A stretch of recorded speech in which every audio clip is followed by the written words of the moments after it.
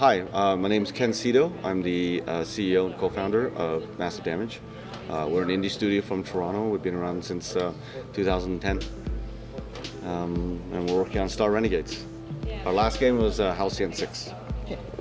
Could you give us an overview of what the game is about? Yeah, so Star Renegades kind of came about.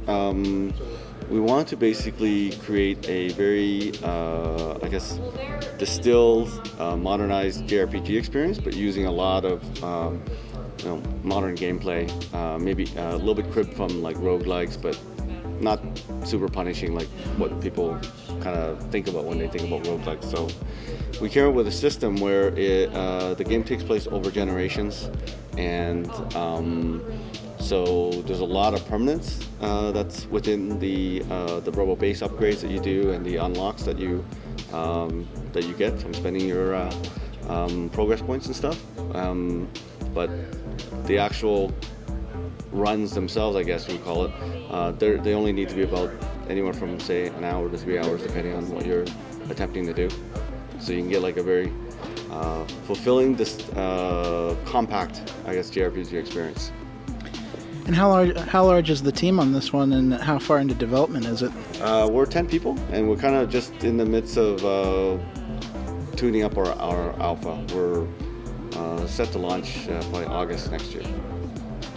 And what platforms are you looking to release on? As many as we can get.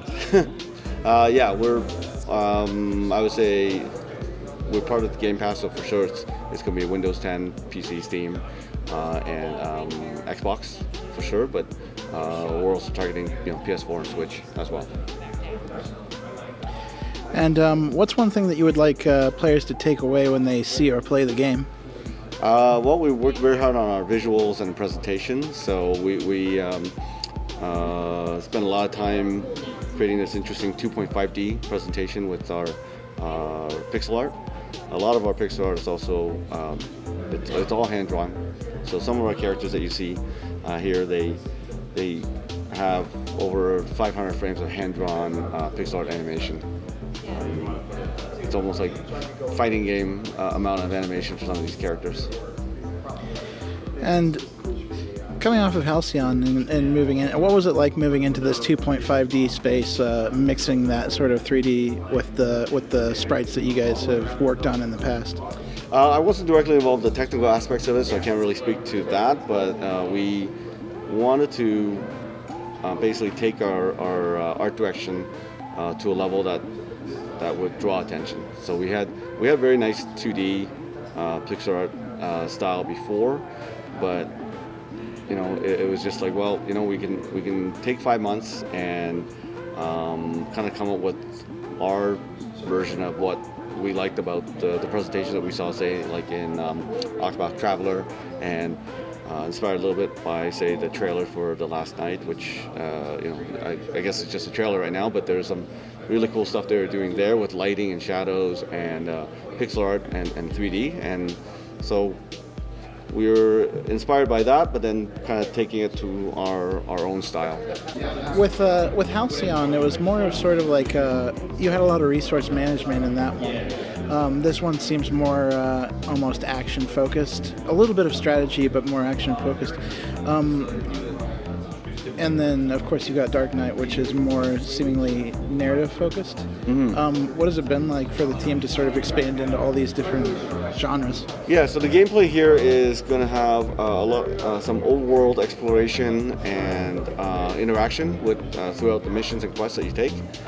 The combat itself, it looks like action, but it's actually a turn-based combat system, similar to somewhere in between Grandia and Chrono Trigger. Is kind of where we landed, and we're still fine-tuning it now. We're trying to make the combats really kind of punchy, so it does have that impactful kind of hits, and that's on purpose.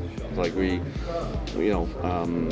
think part of that goal of trying to distill a really compact but exciting JRPG experience was to not ask the player have to play like 60 hours at a time, remembering where they are in this very long game. Is also trying to create a much more exciting combat rather than the typical just attack, attack, attack until the hit points are gone. So we've taken some liberties on improvements on turn-based combat. You mentioned that there was a certain level of randomness here and the choices that the player makes through the game. Is there a core experience to Star Renegade, or will it be sort of a different adventure every time? There's an overarching storyline of a rebellion that takes place over a very, very long period of time. And each time you start the game, when you pick a squad and you go forth and pick something from the selection of missions that occur on different planets. The planets themselves, they're all set, they're not random, but they do have a lot of different areas on each planet, so it's unlikely you'll be seeing the same areas often. But even then, if it was the exact same area, the storylines we create with our mission director, they will change the content in those areas so that even if you are on the same area of the map where you see this lake and the city, what you're doing there and the units that you encounter and the other events that you might encounter will be procedurally generated, so it won't be the same. If you become invested in a team but that team dies, is that it for them, or is there any way to like keep a team that you particularly enjoyed?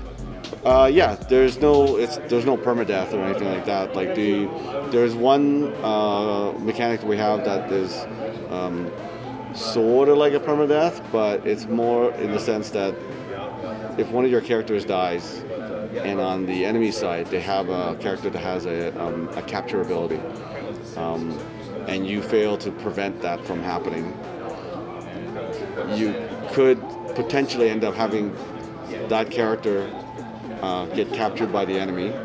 We have something like the Nemesis system, but not a AAA level kind of Nemesis system. But it does have an enemy hierarchy with personalities, and there is a potential for one of your characters to get recruited or captured and then turned into an enemy that you won't be able to use them until you meet them again and defeat them and bring them back to the rebel side. That's intense. Yeah.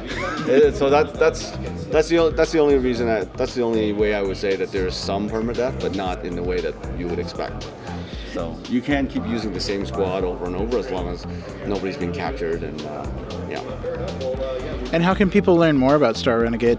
They can just go to starrenegades.com. We have also a very active Twitter, so twitter.com/starrenegades, and we have a Discord channel, Massive Damage Inc.